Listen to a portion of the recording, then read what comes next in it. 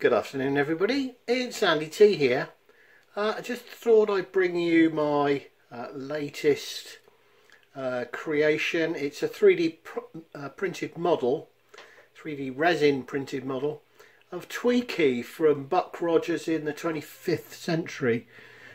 Excuse me, and he's got Dr. Theopolis around his neck. So not only does Dr. Theopolis light up and obviously do all the necessary bits, but Twiki's head lights up as well, and we've got some sounds as well for him. That thing's hot to trot. Thank you, Twiki. That guy's got the brains of a can opener. He's crazy. So I think you'll agree he's a bit of fun, and he's been a real challenge to build.